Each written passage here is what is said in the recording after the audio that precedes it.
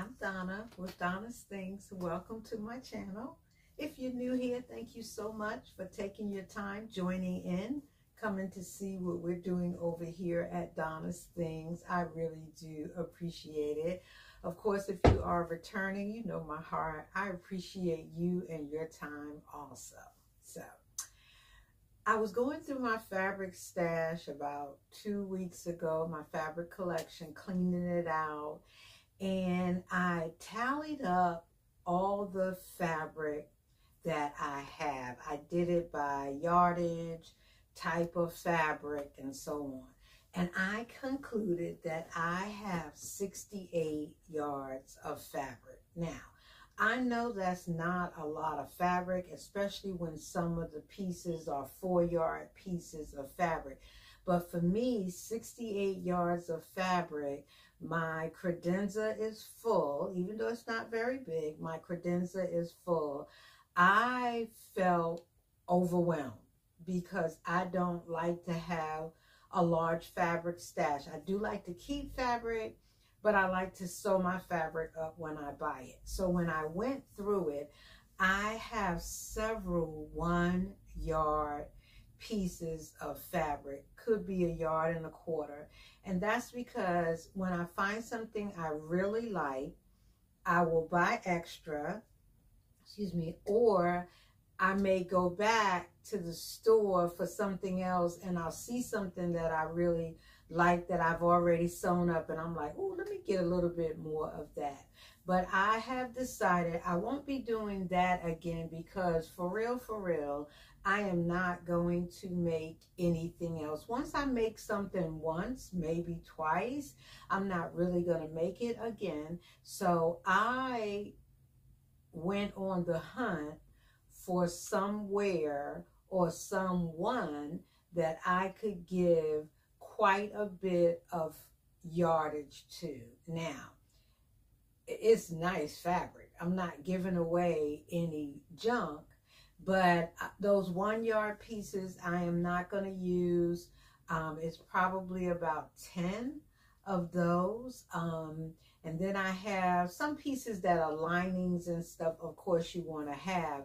But when it really boiled down, out of the 68 yards of fabric, there's about 50 yards that I would keep in my stash and probably actually use over a period of time. So I have not yet decided where I was going to donate those pieces of fabric. And honestly, if anyone on here is maybe a beginner sewist and you just want to have some fabric in your stash that you can grab because you want to learn how to sew with crepe, you want to learn how to sew with knit, you want to learn how to sew with gabardine, just hit me up on message me. Well, you can't, this is not Instagram, but say something to me in the comments on this YouTube video, and or reach out to me. My email is in the description box and in the about box,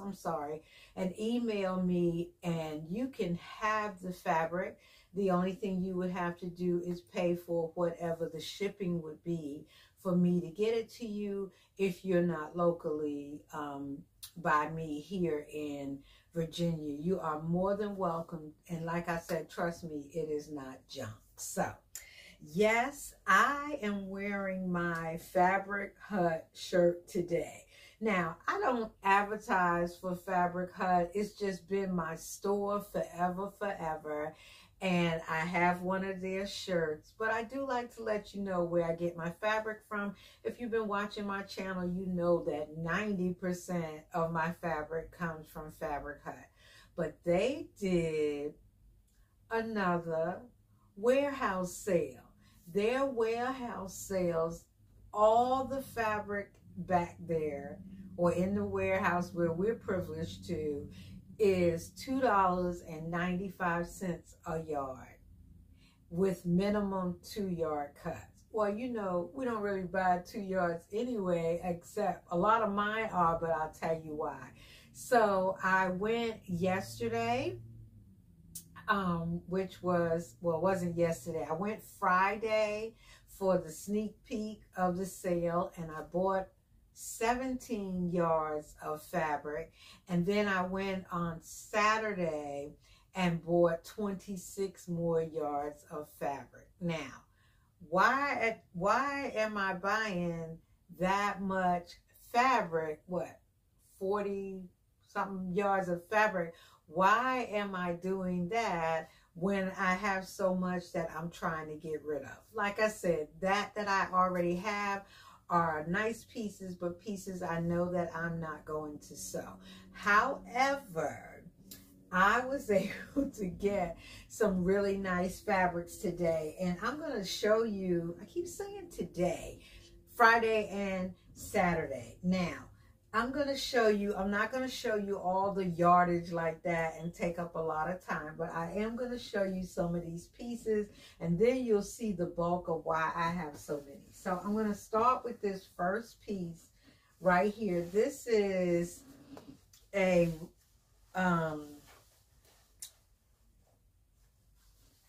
camo. It's like a twill. It's kind of lighter than the twill, but it has the feel and the grid of a twill.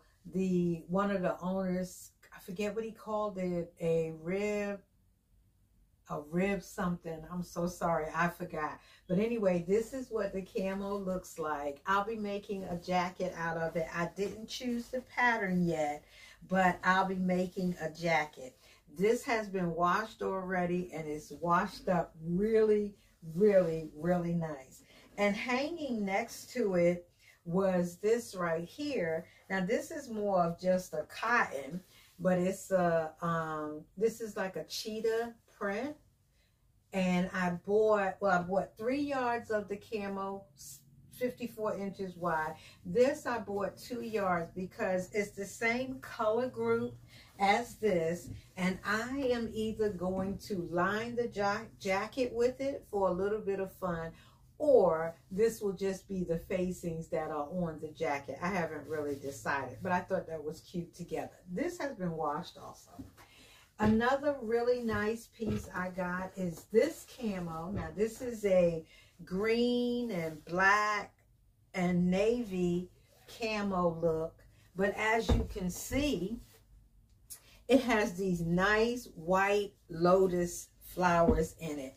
So I got 3 yards of this too. Not really sure what I'm going to make, but probably a jacket. Now I haven't washed this piece yet, so it's similar to the first one, so I'm hoping it washes up just the same.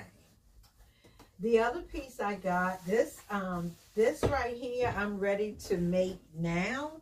And the green, the tan camo, I'm gonna make like any day now.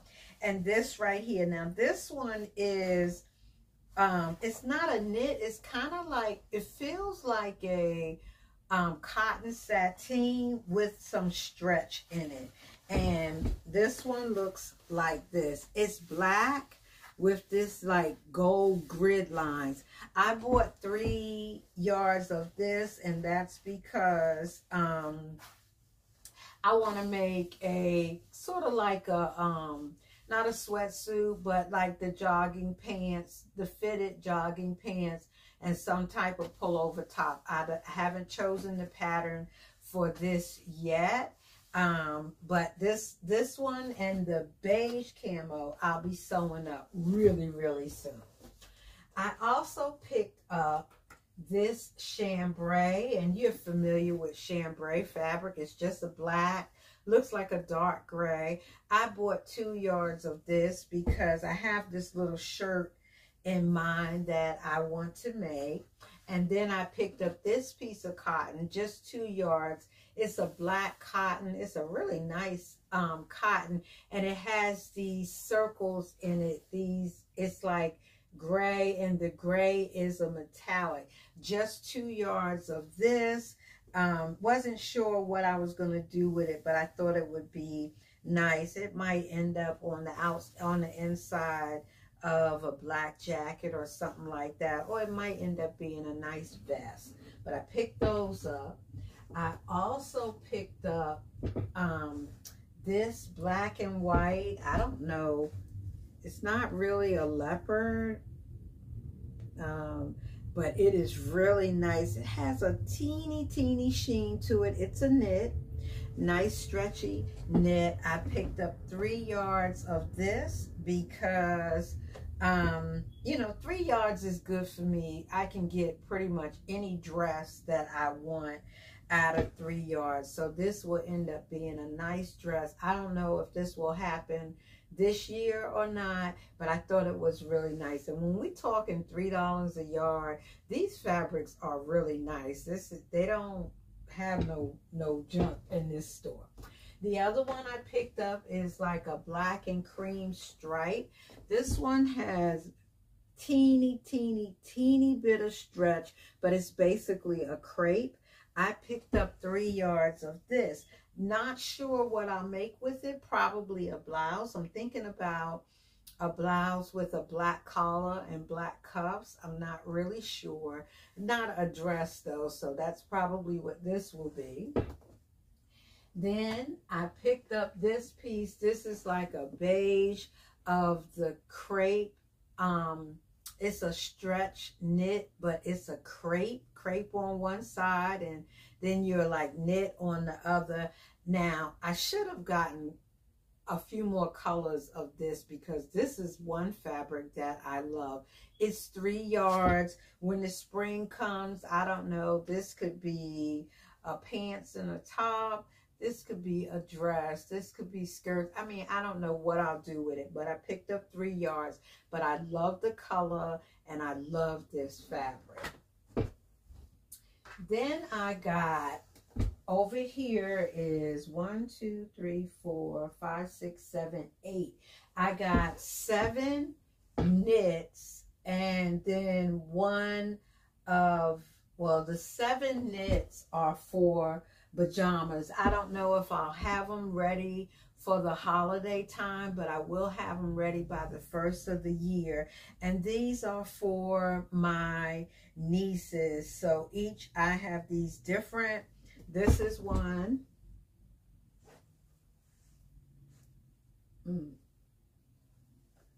This is one. This pumpkin color tie-dye. This green color tie-dye. This purple and pink camo. This blue tie-dye. This purple, yellow, red, see it, tie-dye.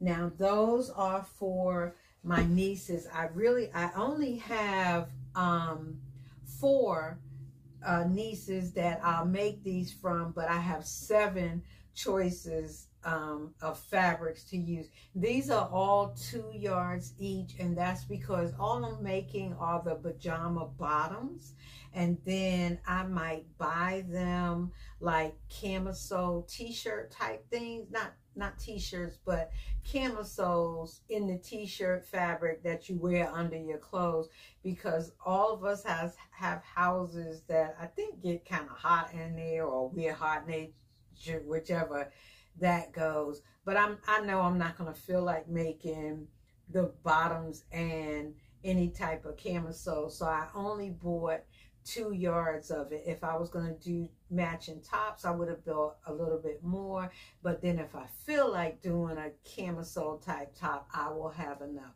So those 7 of those. And then I bought this blue.